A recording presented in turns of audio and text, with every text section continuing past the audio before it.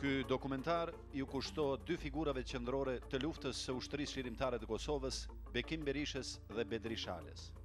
Bekim Fazli Berisha, i njohur me nofkën e luftës Abeja, u lind më 15 qershor të vitit 1966 në fshatin Shkozet, ish Graboc të Pejës.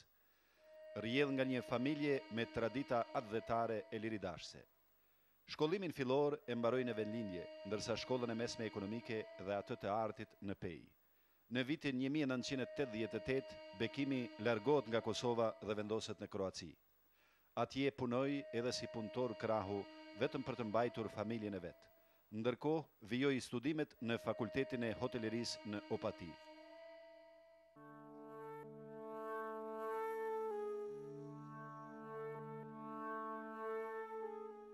Në vitin 88, Bekimi ka qenë tu me 3 studenta shqiptar, një ndër ta ka qenë edhe Bekimi, Rifat Çeku dhe Shaban Berisha, kështu 3 studenta. Bekimi ka qenë i posaçëm këtë grupin e studentave. Ka pas disa vërtyte të veçanta dhe shqetësim të veçantë për çështjen kombëtare.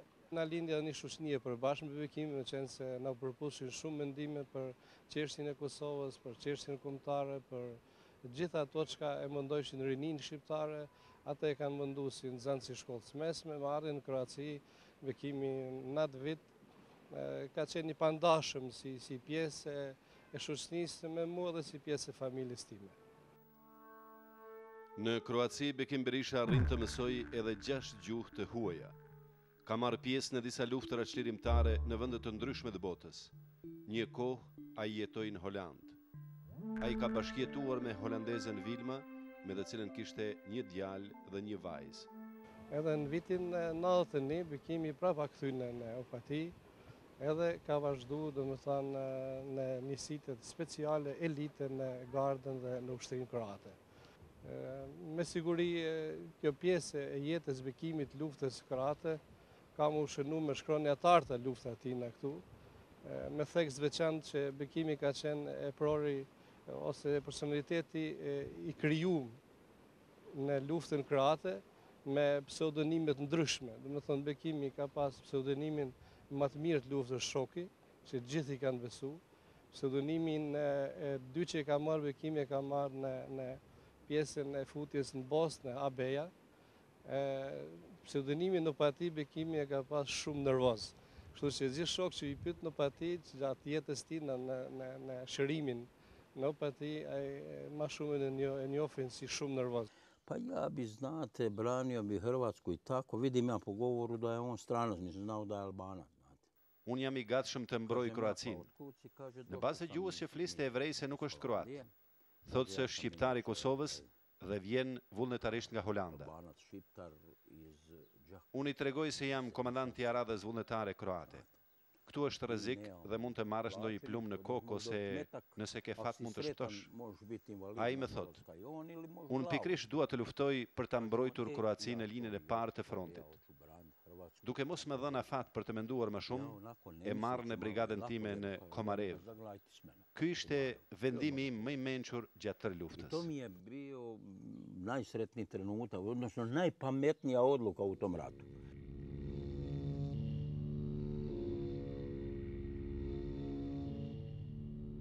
Këto ishte edhe Bekim Berisha, shoku im i pandar, cilën bashkarisht unë gjitëm në brigadën e 57 Marian Celjak, u Sisak, në Komarev, në cilën vazhdum luftën së bashku me shoket Xhavid Demiçit, Xhevdet Babajt, Halit Deskaj, Azem Gashi, bashkarisht krah për krah me Bekim Berishën, fillum luftën këtu qysh muajin e 8, vitit 1991, ndaj serbëve.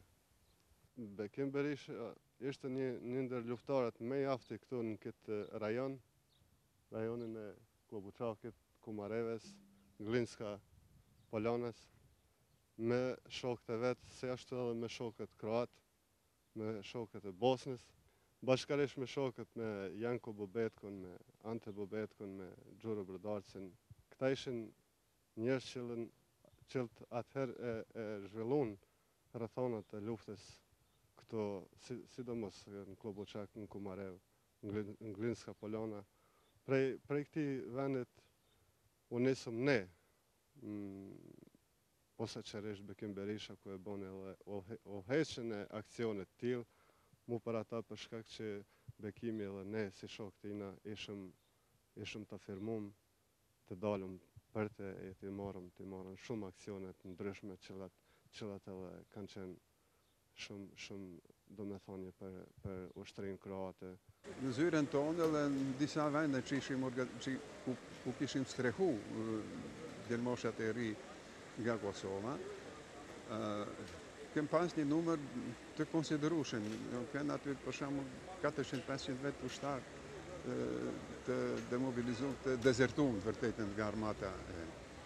Edhe vjen Bekimi, thot, bacatom, thot, do t'i marrë këta njerëz. Çka do të bësh me ta? Me i fut në luftë. Shqimërë me i fut në luftë, thonë, po këta janë djelmosha të ri, hala nuk duhet pak ushtrime bëba. Po mirë, bajmë ushtrime. Unë thot, me vërtet do t'i marrë. Ja, Bekim, s'keme i marrë. Herën tjetër, edhe ashtu unë dame, do me thonë, por do me thonë, me këtë këj të regon një shemull i cili të regon vullnetin e ti që sa ma shumë i banda me ndmikut, sa ma shumë e pas njerës të mobilizu në luft kundra anmikut, kundra sërbëve, se a i shpesh ere përmete, lufta në Kroaci është edhe lufta për Kosovë. Pasi që ka ardhur këtu në Kroaci, generali Bobetko kishte pa thanë, këtë njeriu zotin e pas ka qumë. Do me thonë një general, kur për një djalosh, praktikisht një djalosh të ri, i thotë të fjalë, a i ka vrejt vlerat ushtarake të Bekimi, edhe ato vlera ushtarake edhe dinin ushtaraka e ka tërgu me njëherë në luftën që e bante me Kroatën e Sisak, në frontin e Sisak. Qëllimet e tij në janë të e ditë arjeret edhe rrethonat e luftës që u zhvilloi atëherë, të e ditë se do të vjetë një ditë koha do të ishim të përgatitur deri në momentin e fundit për Kosovë, për popullin shqiptar. Bekim Berisha shumë më konë jaftë të kashdu këtë dy avione kashdu në kumarim krenor raketimin në natën ishën mujnë e dhejtë. Qëllimi ti ishte të na ushtrojke. Për kur të fillon lufta poshtë në Kosovë, do të na merr këtë na çojke në Kosovë. Edhe na ka ushtruar fort mirë. Ishte shumë i aftë për luftë. Bilo je dosta albanske nacionalnosti ovdje, koji su skupa s nama branili naše mjesto ovdje i skupa Hrvatsku. Bashkë me ne, kroatët kanë qenë edhe luftëtarët shqiptarë, të cilët kanë luftuar duke e mbrojtur Kroacinë. Kam pas nderin që të luftoj bashkë me ta. Ndërta dallohej Bekim Berisha, të cilin e kam quajtur shok. Ai kishte përvojë dhe të gjitha minat që i kishin vendosur serbët i demontonte dhe kështu evitonte rrezikun e shpërthimit të tyre. Bekimi vazhdimisht angazhohej në këtë drejtim. Bekim je imao zadaću. Bekimi kishte detyrë që të kontrollonte territorët nga lumi Sava e deri në Klobučak. Desna obala rijeke Save, znači selo Blinski kut i desno selo Klobučak. On je bio jako drag čovjek, bio beskompromisan borac. Bekimi ishte luftëtar i pa kompromis dhe dua të them hapta se ai dallohej për guxim dhe profesionalizëm. Ai rrezikonte shumë. Edhe atëherë kur ndoshta nuk kishte nevojë, por kjo ishte dëshirë e madhe e tij. Ndoshta është rritur në rrethana të tilla. Su kasnije utjecale na njegov kompletan životni razvoj i psihu i sve ostalo. Imamo fotografiju jednog našeg prijatelja, inače E kemi Albanca, kujtim një fotografi të luftëtarit të njohur shqiptar nga Kosova, të cilin gjatë luftës e quanim shok. Ai ishte mik i popullit kroat dhe ka ardhur vullnetarisht nga perëndimi për të luftuar në Kroaci. Mendonte se kjo do t'i shërbente për të përgatitur për luftën në Kosovë. Iskopao je negdje na dubini od 5 metara, gotovo ispod temelja kuće, i tu je preživio i otišao u svoje selo na Kosovo. Znam da je 91. čitavo vrijeme, bili su u kući mojoj i tako. Gjatë vitit 1991, e di se gjatë tërë kohës, Bekim Berisha me Afrim Shurecin ishin këtu në shtëpinë tonë dhe luftuan bashkë me bashkëshortin dhe djalin tim. Ata ishin luftëtarë të vërtet dhe çdo rrezik e evitonin. Da je god bilo najteže, oni prvi.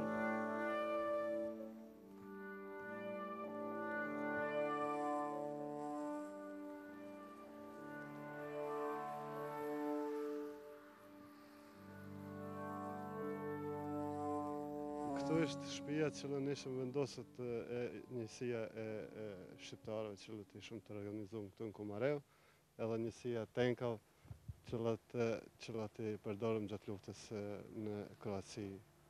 Bekim Berishën për herë të parë unë e kam njoftë në Kroaci në vitin 1991, gjithsesi ka mesi shtatorit në Zagreb. Unë isha me një njësi në ushtrim në trajnim aty, një njësi shqiptare, në uniformën e policisë speciale kroate. Bekim Berisha ishte në luftimin Komarevo afër Sisakut. Pra kemi parasysh kur forcat serbe depërtojnë mjaft deri në 30 km afër Zagrebit dhe aje mante me një njësit të vetin të komandosve një pozicion jashtëzakonisht të rëndësishëm në atë kohë për luftimin në Kroaci dhe në tonë në vendin e quajtur Komarevo afër Sisakut.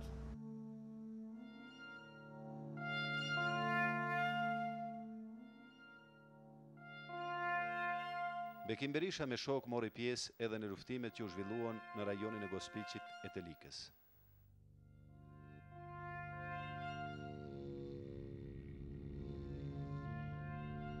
Bekim Berisha ka luftu edhe këtë frontin e Likës, afër Gospiçit, vendi ku quhet Bilaj, Çuk, kurse kundra kanë qenë pozicionuar këtë ushtria serbe.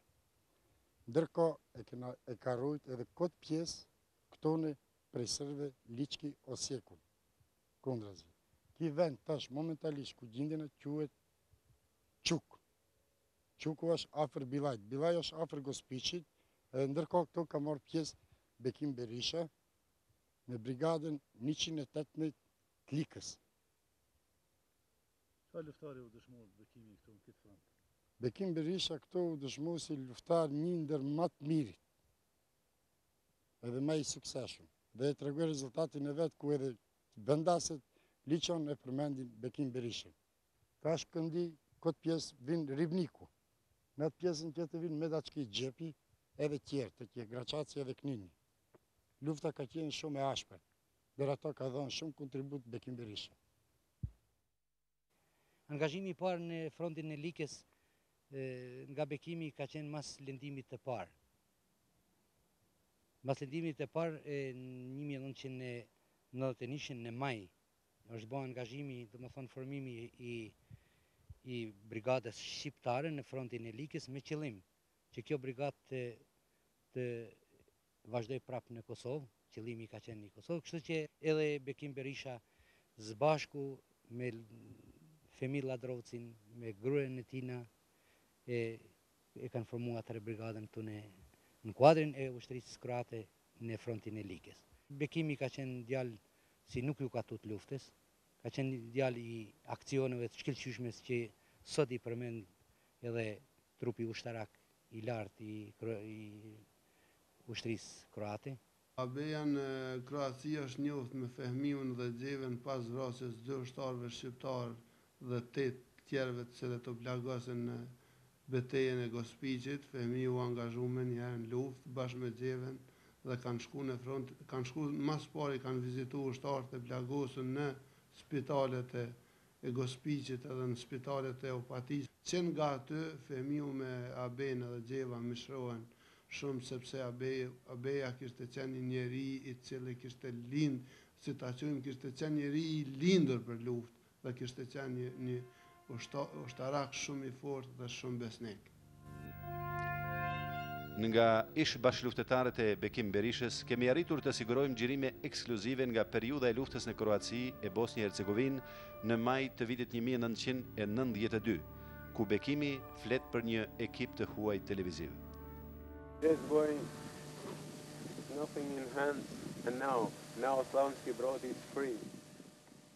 Këto zona që po i shihni janë të lira që nga dje në mbrëmje, ndërkaq sonte ka ora 21 do të shkojmë në pjesë të tjera dhe do t'i lirojmë edhe ato. Shikoni këtë kapel të qetnikëve me 4 shkronja S, këta kanë qenë ushtarët e Arkanit, por ne ata I kemi larguar dhe nuk janë më këtu. Ne kemi luftuar me ta dhe më nuk janë. Nuk ka më qetnik.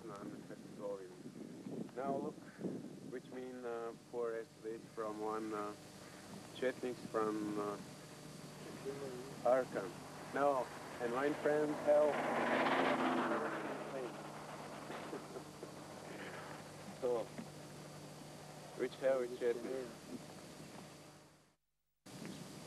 This house, this home.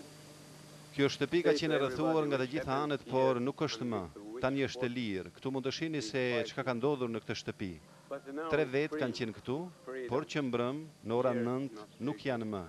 Ne I kemi shporur të gjithë qetnikët. Only people which are living here, which all life work to have one home. In this war here, Ky ka qenë fshati ku kanë jetuar fshatarët bosnjak dhe kroat. Ai është bombarduar me artilleri të rëndë, me aeroplan janë lëshuar bombat kasetore dhe është përdorur shumë çka nga municioni. Kjo është Bosnia e Hercegovina. Serbët nuk kanë kursyer as xhamit dhe objekte të tjera fetare. Kjo është luftë e ndyrë. Ne jemi këtu me vetëm shpresë që lufta të mbarojë sa më shpejt. Unë me të mbaruar lufta nuk do të jetoj më këtu. Jam këtu vetëm për të ndihmuar që ajo të mbarojë sa më shpejt.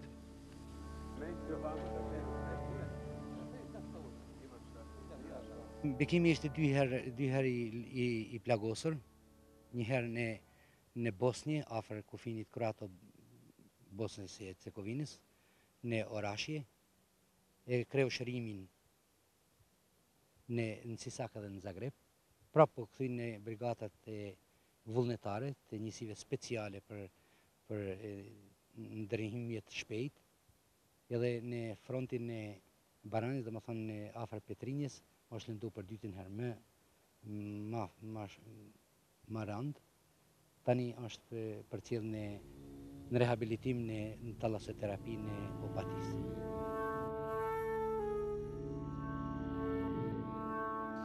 Berisha Bekim je bio naš pacijent od 28.7.1992. godine. Bekim Berisha ishte pacient yni prej korrikut të vitit 1992. Ne gjendemi pikrisht në dhomën ku ai qëndroi gjatë shërimit në talasoterapi në Opati. Këtu ishte në rehabilitim me ndërprerje 6 vite. Kliniku na dodatne operacije.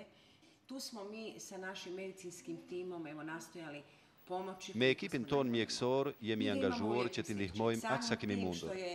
Ne kemi kujtime të mira për Bekimin. Fakti se Bekimi erdhi vullnetarisht në Kroaci që t'u ndihmojë miqve gjatë luftës, kjo dëshmon më së miri se çfarë njeriu ishte. Kad bi on dobio od liječnika slobodan vikend, na primjer. Kur Bekimi nga mjekët e qendrës rehabilituese në Opati liroi për vikend, ai në vend se të pushoi shkonte në frontin e luftës. Mjekët këtë nuk e dinin sepse ai të hënën herët e mëngjes kthehej në dhomën e tij. Në Kroaci veçohet Bekimi për shumë arsyna gjatë luftës, që ka qenë ashtë krahasu me 700 luftar.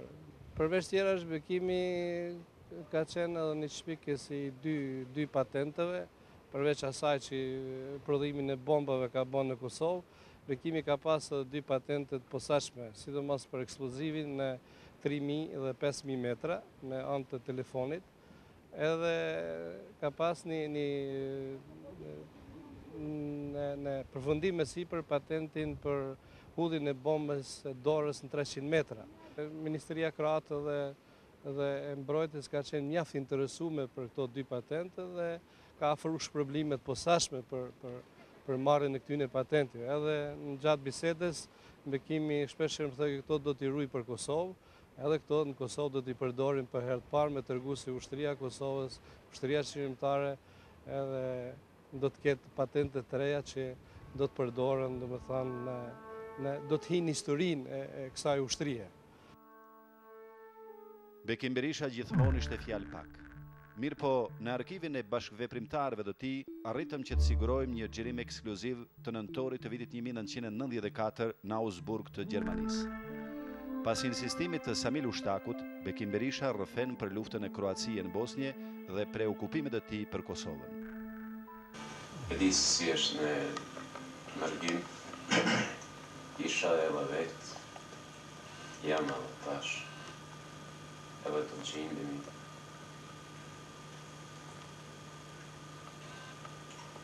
Kështu pra ka jeta jonë lindja, në robrim, me të përshëndetjeve, braktisjeve, metodat ndryshme për Kosovë, e vi turist prej Bosnës dhe Hercegovinës, i plagosur ecë si pingvin, plagosën për herën e tretë. Besoj që rinia e Kosovës ka kaluar në çdo aspekt, në çdo metodë, në çdo mënyrë të jetës që është shaqë. E këfjellët që të kupton se ka është duke shku edhe tu anë. Unë si person muj të flasë të veproj vetëm me emrin tim, por në emër shqërisë. Time pa prezencën e tyne asë që nuk flasë.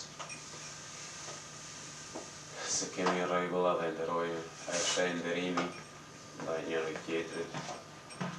Them se ne jemi shumë. Mos fleni se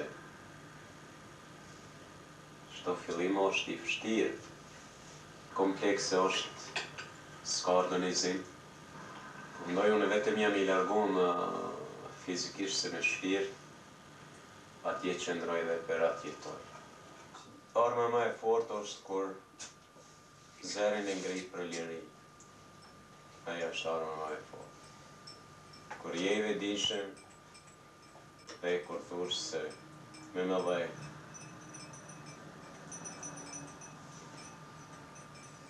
nga ti nuk largohen dhe fush vetej, askush kënaqës do të kalon.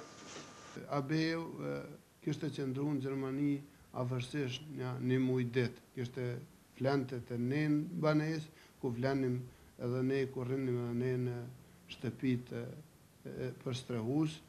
Gjatë asaj kohe, Abejun e kisha njoft edhe me Bacin Rifat, edhe me Lulin, edhe me Samiun, edhe me Ilas Kodrën, edhe me Abedin Regjen, edhe me Selim Krasniqin dhe shokët e tjerë. Abeja, gjatë kohës kur rrinte me këto që i përmena ma heret, u tregonte për luftën, u tregonte se si do të zhvillohet lufta, se si janë Serbë të ligë, se si do të me i mujtë Serbë. Dhe këta ishin shumë të inkurajum. Ajo që ka fascinonte Abeja, ka qenë se ai ka qenë plot i vetëdijshëm. Plot i vetëdijshëm. Ka qenë misionar i idejes vetë për Kosovë. Në intervistën që ai e ka dhënë 95 në gazetën Panorama, këtu, unë e kam intervistu. Ai thotë që mas shumë ti edhem bajo që Kosova edhe kështu edhe ashtu nuk mund ta shmang luftën, e derisa e shtyhet kjo lufta, djemë të ri, do me thonë edhe të ri, bijat dhe djemë të ri të Kosovës janë të shkapërderdhur në për Europë, në për botë, të humbur, me një ndjenjë inferioriteti, e thot në intervist, edhe të shkojmë në birt minit na shqiptarë, që dojnë në shmang luftës, të shkojmë në birt minit, Sërbet do të na gjejnë aty edhe lufta nuk do t'i shmangemi luftës. Në opati takoheshim shpesh me Bekim Berisha. Dhe gjithmonë temat kryesore i kishim për pavarësinë e Kosovës, për të ardhmen e Kosovës, për shlerimin e saj. Së pari ishte tema kryesore që Kosova të shlerohej. Dhe Bekim Berisha fliste shumë herë Kosova mund shlerohet vetëm me luftë. Gjithmonë, kur kena bisedu me ta, e ka shprej që ajtë kur do ta kemë një ushtri si elita kroate, një ushtri me standardet, me uniforma si amerikanët, Kështu që gjithmonë ka ndru ditën e ushtarit shqiptar në Kosovë dhe ditën e ushtarit që do të shkon të ban akcione në Kosovë. Njegovo zadnje pismo koje on meni pisao... E kam dikun një letër që e kam marrë nga Bekimi para se të shkonte në Kosovë, ku shkruante: Plak, mua më duhet që të shkoj në Kosovë për të luftuar për vendin tim. Thot se kjo rrugë nuk ka kthim dhe me falenderon për bashkëpunimin dhe mirësinë me kroatët. Bekimi në vitin 97, në muajin e 6, për herë parë e kam qenë në aksion në Kosovë, dhe më thonë ka qenë muaji 6, dhe më thonë fillimi muaji 6, me kontakt me Halit Krasniqin, që ishte në Tiranë dhe veprojshim në këtë drejtim, disa aksione që u dojshin ma urgjente më marrë në Kosovë. Atëherë më ka lutë që Bekimin ta përcjellë. Nga bisedat që kishim bërë paraprake me Ton Markun dhe Naim Malokun, ishim marrë vesh që ta prisja në rinast në aeroport Abeja. Atë nuk e njihja personalisht, as isha dëgjuar ndonjëherë në telefon. Por nga përshkrimi që më kishin bërë, mund të dalloja fizikun e tij muskulas. Të shkatë dhe ashtu me rrezatim njerëzor, si që reflekton të figura atina. Nuk ishte vështirë ta dalloja edhe për një fakt, sepse nga gjithë kalimtarët që frekontonin aty për rreth meje, i vetmi ishte që qante dhe lotët i shkonin gurr. Nuk kisha të vështirë ta dalloja se cili ishte Abeja. E kisha të vështirë vetëm të kuptoja ku kishin burimin ata lotë, çfarë ndjenja kishin shpërthyer në gjithat gurë lotësh. Dhe për mua enigma me gjithat nuk zgjati shumë. Nga ato që dëgjoja prej tij, reflektonin, tregonin, rrefenin, shpalosnin, dashurin ndaj atë dheut, që ai e prekte për herë të parë Shqipërinë dhe ndjenjen e rëndësisë së shtetit shqiptar dhe kjo ishte ajo që ishte përzirë në ndjenjat e tij. Takimi më interesant sigurisht ka qenë ai në Tiranë, në kohën kur unë isha veç në Tiranë, më parë takova me disa shokë të Bekimit, me të cilët njehesha në Zagreb, nga Zagrebi edhe më parë, dhe treguan se po vje Bekimi dhe pastaj kur erdhi Bekimi, pritëm që të gjithë dhe arsyeja ishte se lufta po fillonte në Kosovë. Dhe unë e pyeta se ku e di se po filloi lufta në Kosovë, po kur i bër 15 vjet luftë në për onë kanë botës, atëherë jam në erën luftës edhe në Afrikë me kone lemon vendin tonë.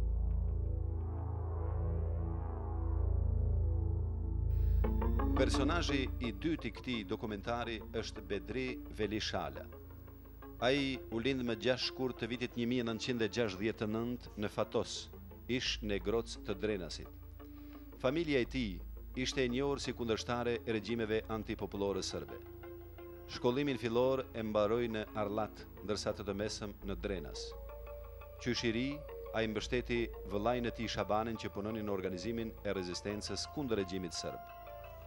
Vike në jëdë, nëse e kisha rinë, dhe jashtë kemi shtë jëdën, kërë përshke në jëdë, a ke po në sinonat, ty të buda sene, ty shke ke në jëdë, ilë këtyra, atu hajde, shtë njerës, kërë shke e cili atë, ti kera po vitrinën, për gjoj dhe materiale, dhe sot, si masi për flamure, dhe shka, ju doshin. Kërë për gjoj për bi, për thonë, Shaban, të te, thamë qështë, dhe elmis të shë, ashtë këmë gjithë dishka një, a, brenon, të vallohi, për, Bedria thash diçka ko, e shka ko nuk e di, thash që më shtjel të, botit nuk janë. Nise mora e vjeti. A e kështë pas morat vjetet, e kështë të i punume. Bedri Shalën e kam patër edhe në zonës në vitet 80. Të këtë djallë që është atëherë kam vrejt që ka afinitet ose prirje, patriotizmi. Kjo do të thotë që edhe rrjedhen nga një familje patriotike, se vllai i tij në vitet 80 ishte arrestuar për padrejësitë që i bërshin Kosovës.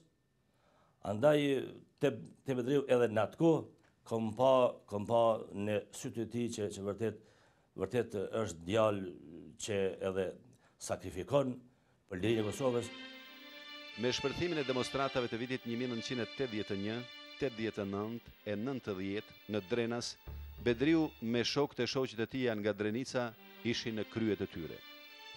Kena punue zbashti, kena shkune për demonstrata, kena qitë konflikte, kena shkru për rëlla Kosova Republika të dihet atyre, bashkëpunim me të imkontet në vitin 85. Kena marrë pjesë edhe në demonstratën në Lëgas, kur janë konë 3 vramë e 23 plagosën. Edhe për Bedria a ka një trim aqë, sa që edhe me folë për ta s'moj zdi shka thamë. Shumë trim, patriot, i moral shumë, edhe s'ka ditë s'ka më tuta. Për shkak të ndjekjeve të vazhdueshme nga regjimi serb, Bedri Shala detyrohet që me të vllajën e tij Elmiun të emigrojnë në Holand dhe Danimark. Në vitin 1998 kemi qenë në Danimark, Bedria ka qenë në Holand. Kemi pas kontakte mes telefonit.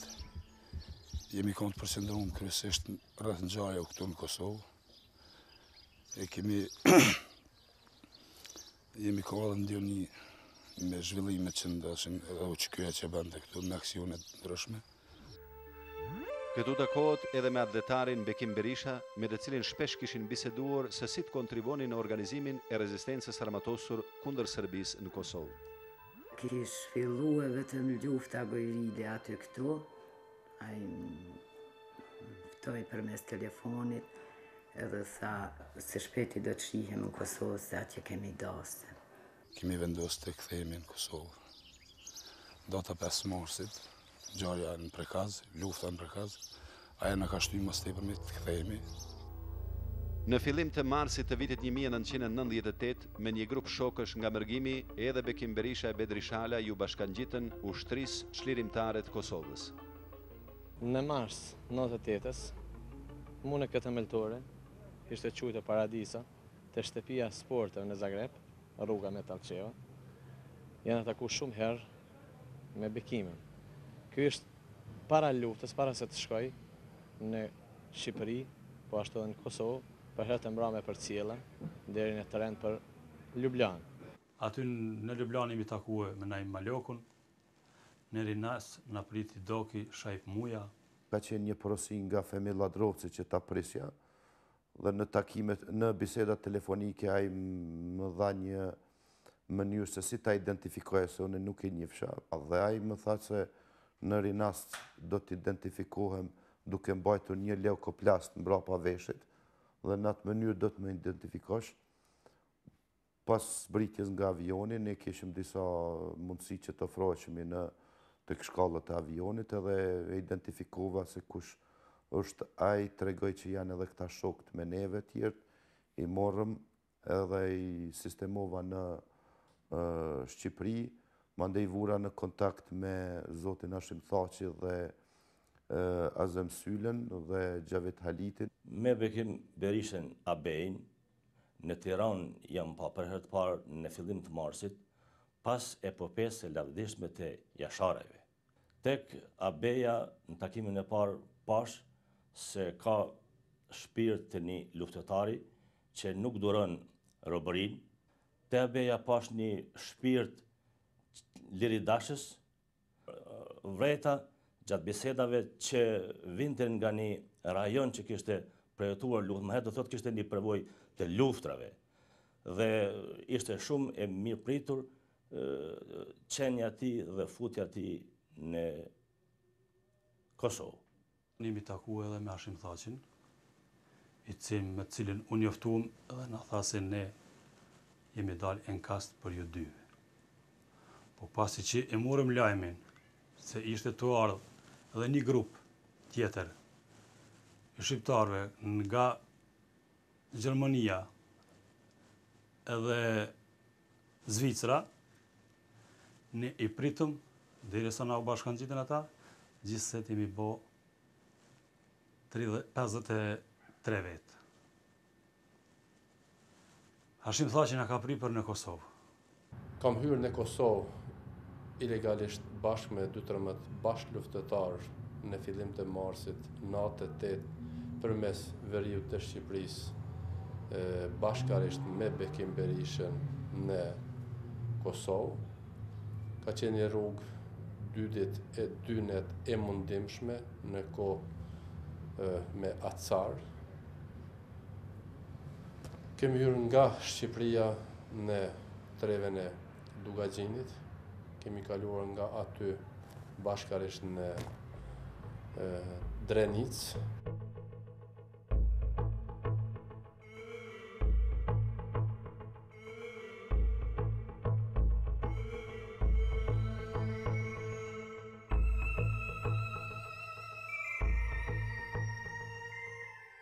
Kemi rrinë në Qarev, jemi vendosë për herë të parë në shtëpinë e Sulejman Selimit, sultanit.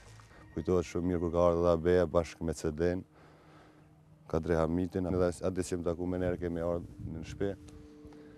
Për arsye se në këtë pjesën ne kemi pas këtë pozicionun dhe prej dikon 3 muaj 4 vazhdimisht kemi plan shtëpi dhe kemi dhënë pozicione për renditjen e ushtarëve, fortifikimin e pozicioneve. Ka ardhur me një vullnet, me një dëshirë të madhe për arsye se edhe luftën më herët që cilat i ka bën, nuk e ka bën, po jo me atë vullnetin sikur për vendin e vet. Edhe shpeshherë përmendet thotë se merr dita për me luftu për vendin tëm. Kishte zgjedhur pikërisht Drenicën për të qenë edhe formalisht i rekrutuar në Drenicë në zonën ku kishte vepruar komandanti legjendar Adem Jashari dhe nën emrin e tij donte që ta shfrytëzonte përvojën ushtarake e cila ishte aq e bujshme nga luftrat e Kroacisë dhe luftrat e tjera. Ne duke respektuar eksperiencën që ai kishte nga luftrat në Bosnjë e Kroaci, e kemi angazhuar që të bartë atë eksperiencë luftarake tek luftëtarët që i bashkangjitëshin çdo ditë më tepër ushtrisë qëndrore të Kosovës. Ka punuar në ngritjen e tyre dhe ideore, edhe në ngritjen e përgatitjes luftarake. Mbi të gjitha, ai vuri themelet e një akademie ushtarake të ushtrisë qëndrore të Kosovës. Ai ishte i cili bashkë me bashkëluftarë të tjerë hapi akademinë e parë ushtarake të ushtrisë qëndrore të Kosovës.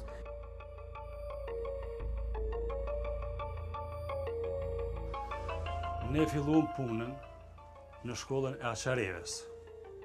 Bekim Berisha, pasi që ishte ekspert ushtarak, kishte aftësi ushtarake, profesionist, me një përvojë gjatë luftarake, ai e morë edhe barën mi veti për aftësimin e kuadrave. Edhe aty filloi Akademia e parë ushtarake në shkollën fillore të Aqareves.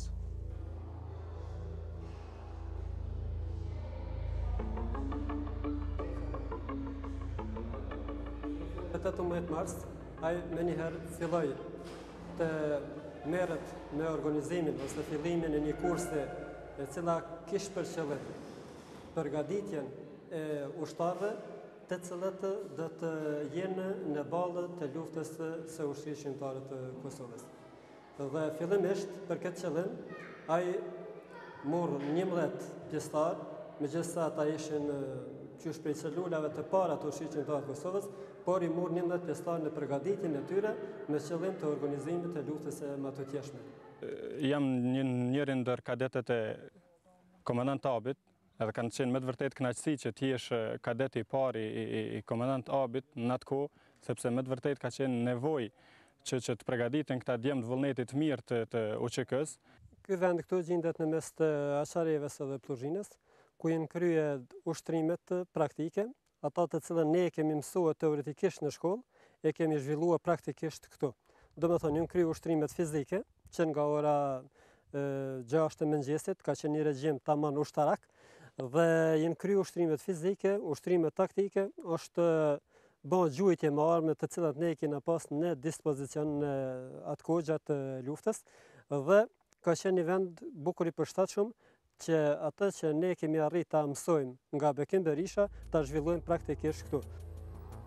Më 22 prill të vitit 1998, në shkollën fillore të Aqarevës, me rastin e formimit të divizionit të zonës së Drenicës, që mori emrin e komandantit legjendar të ushtrisë shqiptare të Kosovës, Abeja Jasharit, u organizua edhe solemniteti i daljes së gjeneratës së parë të kadetëve, nëntogerëve dhe kapitenëve të parë të Akademisë Ushtrake të ushtrisë shqiptare të Kosovës, Hamës Jashari. Pikërisht me 22 prill, bashkë këtë vend, kemi bërë dhe të them përërimin ose betimin e tyre kadetëve, ku bashkë në këtë vend ku jemi, kujtohet mirë, bashkë në njëndë pjesëmarrësit që ka qenë edhe Femi Ladrosi bashkë me Gjeven, edhe ata e kanë ngritë flamurin unë këtë vend.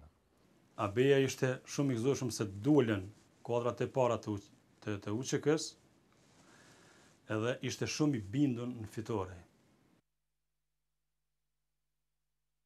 Në komandën e Abes, me 23 prill 1998, dikon rreth orës 23, jemi vendosur në këtë pozicion këtu, dhe gjatë natës kemi bërë vendosjen e disa minave për gjatë rrugës, pasi që mendonëm ta bëjmë një sulm mbi forcat serbe, të cilat po utonin në drejtimin, do të utonin në drejtimin prej Jeshënicës në Broj. Dhe në orën 15:15 ka dalë konvoj nga fabrika e këpurdhave në Jeshënicë, dhe në momentin kur ka këtu, pra pushka e parë e cila ka kërsit drejt forcave serbe ka qenë pushka e Bekim Berishës. Ka qenë një sulm i përgatitur, një pritë përgatitur shumë mirë, dhe mendojmë se gjatë asaj prite ka pas dëmtime edhe në njerëz edhe në teknikë. Dhe derisa dugagjinasi Bekim Berisha vepronte në Drenicë, Drenicaku Bedri Shala u përqendrua në zonën operative dugagjinit, përgatësisht në Shqiponj e në Glogjan.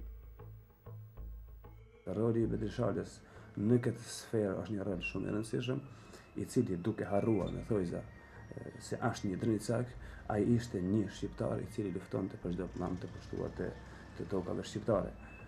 Bashkë me Bedri Shalën kishin ardhur edhe Mujdin Morina, i cili është dëshmor, një nga dëshmorët e parë të luftës shqiptare, i cili ra po ashtu një nga zonat të tjera, në zonën e Rallvetit, pikërisht në Gegj, dhe shumë luftëtarë të cilët kishin ardhur nga perëndimi nuk kishin zgjedhur vendlinjët e veta apo zonat e veta për të luftuar, por kishin zgjedhur frontet më të vështira të luftës së Kosovës.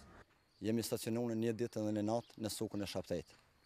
Aty ishte Bedri Shala, aty ishte vllau im me Morina dëshmor edhe shokët e tjerë. Aty kemi rënë në kontakt me Lahi Ibrahimin nga Shqiponia, ish Jabllanica, ku Lahevi ka dërguar në shokët e vet, Naser Ibrahimin, Nezirin dhe Xhevdet Ibrahimin. Ata kanë ardhur, na kanë marrë dhe na kanë sjellë në kullën e Lahi Ibrahimit. Edhe aty jemi vendosën në shtabin e Jablllanicës. Me fillimin e luftës në Glogjan me datën 24 mars, janë filluar për të shkuar në ndihmë Glogjanit të gjitha djemë, si edhe një grup prej fshatit Jabllanicë, të udhëhequr nga Xhelal Hojda toni dhe Bedri Shala. Atje kanë mërënjë dikun në mbrëmje. Me datën 25 mars, në krye me Daut Haradinin, një grup prej grupit të tonit dhe Bedri Shalës, disa djemë të Jablllanicës kanë shku dhe në vendosën e Glogjan.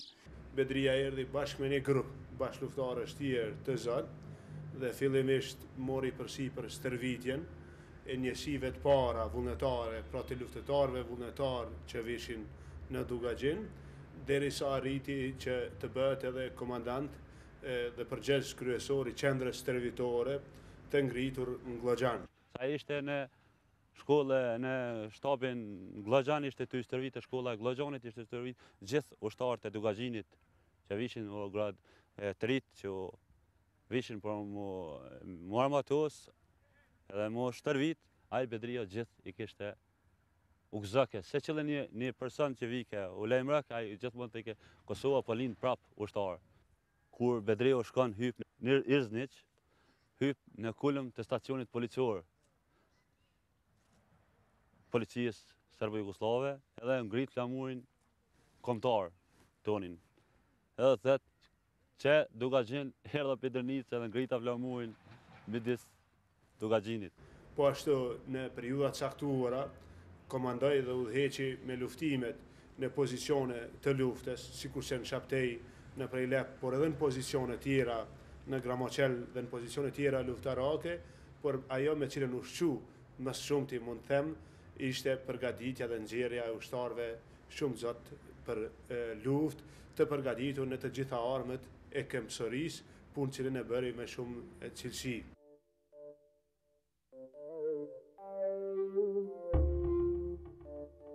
Motra e Bekimit, zyrafetja, ja se si rrëfen për udhëtimin e saj me tren nga Peja në Ujmirë dhe takimin me të vllain në zonat e luftës. Zbrita une më ka dalë para në një profesor si Didesku afër binareve i shkon. E une me gjithë se ju kom tregu se shka veshi, komplete kom pas trener ka vesh, patika, me që ato më ka njofë që une jam njeri që përshkoj atje. Kur tha jeni ju zrafetja, i thash po. Tha ju lutem, tha kaloni binaret e trenit dhe shkoni të ajker. Edhe unë shkova. Preqa me pa mu mas 12 viteve Aben. Na dolim edhe pretëm në Ujmirë për herë të parë, aty u taku me motrën pas rreth 12 viteve kështu. Takimi ka qenë shumë kështu më thani impresiv. Unë për veti, ato momente fillon do të ri dhe të trupit. Kur e lajmërova unë spore se Abeja prit ke pak më mbrapa aty, apo zbret motra, kur e lajmërova me shenja si zërafeti erdh, ngriti dur për pjetë, lëshej një bërtim, më kapim për qafoj, më ngriti bukur nalt kështu. Ju drejtu motër, tha, kjo i kishte hum pak edhe fizionomia e Abes, ishin pak do lot, ishin do dhim, kështu, ishte moment kështu preks. Për qatë qast, unë si motër, pak jam mërzit, edhe nuk u mujt që shmi u thonë ndryshe, vetëm i kom shtrëngu në napëllat për gazepit, se krejt Ujmiri më pa cilë, rreth e mreth. Jemi shkon si qevë një dugoj. Aty kom gjetë ushtar, aty kom gjetë edhe Tahir Desku, gazetar. Edhe disa tjerë që emnat nuk ku mujt mi mësu, aty mire më kanë prit. Ndërkohën me ngjes kem bisedu pak me Aben, kem ne vetë ke për loken, për fëmijët e mi, për bashkëvendasit, për shokët e klasës. Edhe ndërkohë kemi shku në Aqare. Aty më tregun ku e kanë vendos flamurin të shkolla Aqareves, ku e ka shtru Abeja një rrugë me rasa, që shi kam ledhë fëmijën e fshatit të Aqareves. Edhe kemi shku aty ku kon Abeja i vendosën në shpinë e Suleman Selimit. Aty kom gjetë nanën e Suleman Selimit edhe shoqë. I kishte hi uniforma, bash zemra më pa të bo malë, besani. Ndalun të Aqareves, më kujtohet fort mirë, është një farë lendine. Aty më tha, s'ka marrë motër vetëm për Kosovën. Nëse më vjetoj që të luftë Kosovës, kom i shliru gjitha trojet shqiptare. Thash, Shala e një motër me ymer, e i shlirani, e i bashkojmë trojet shqiptare. Ato e ka pas dëshire në flakt. Jemi takuar shpesh, kemi biseduar, kemi pasur raporte, zyrtare, emisore, ruaj kujtimet me të mira për një bashkëluftetari shumë të sinqert, shumë të përgjegjshëm, shumë të përgatitur profesionalisht dhe mund të them se ka qenë një prej luftetarëve me të shkëlqyer që kom takuar në radhët e ushtrisë lirimtare të Kosovës. Bekim Berisha ka qenë fjallë pak. Bile njeri se ka fol më pak si Bekim Berisha, unë nuk kum po as pra lutës, as gjatë lutës, as mas lutës, por ka qenë një strateg ushtarak, ka qenë një pror i lindur, ka qenë një luftetar dhe mbi gjitha ka qenë një shak. Në odën e Jakub Krasniq në Gras, jemi takuar. Biseda jonë ka qenë në rreth zhvillime këtu që bëshën rreth luftës, rreth shokëve. Propozova që Bedria të vinte,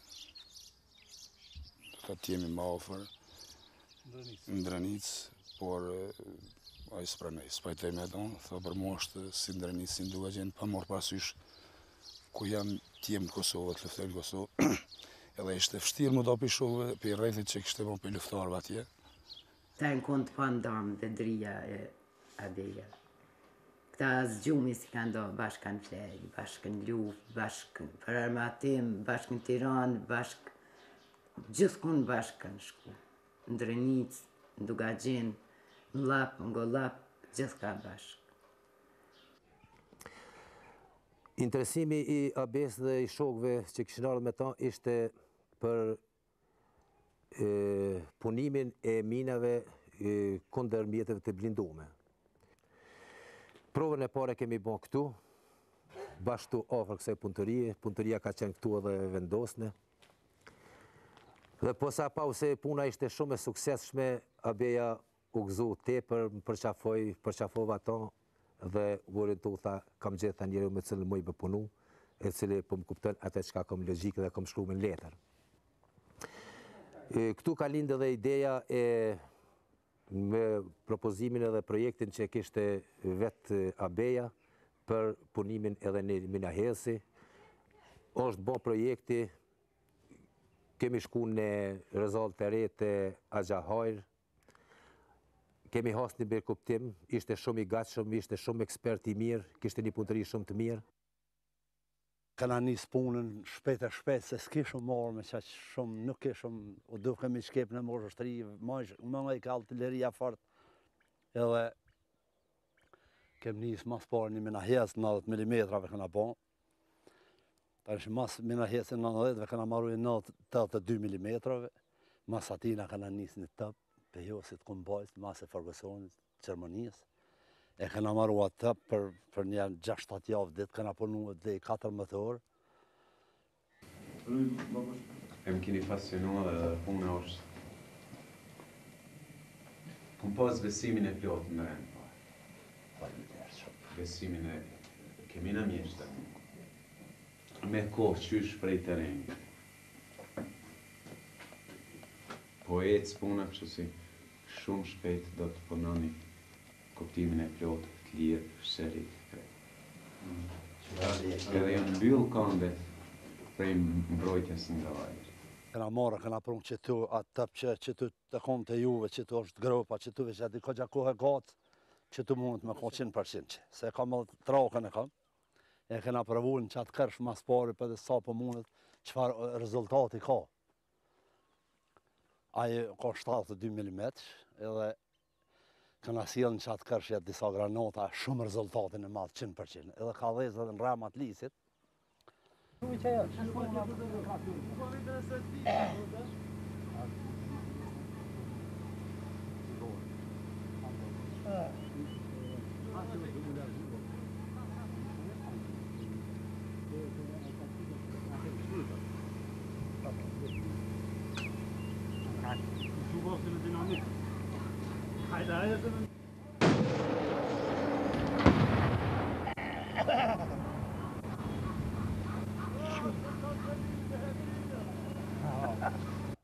Atë ditë e këshom edhe pak biske me rete, e provum, ishte shumë në qef. Qështë një ke vetën e beje ku kishtë rezultat?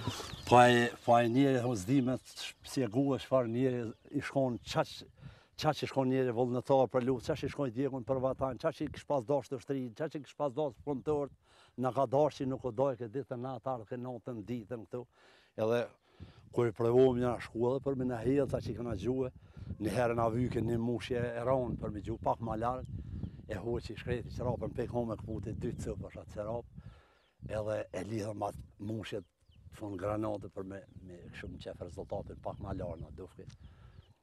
Tani kem punu me djemë ka 14 orë, kem pas punëtor, kem pas 8 djemë punëtor. Tu jena thonë këtë punëtorin të në bukur do shtarë, në thonë. Dhe në thonë baba, i vlau Samia që është në Amerikë tash, aja është inxhinier i teknologjisë. Nëse unë vlau që arë tani për Gjermani edhe a i bile o kontaktu në Abejnë në Shqipëni e në arë bashkë në Elmia. Ajo arë vullnetarisht për Gjermani.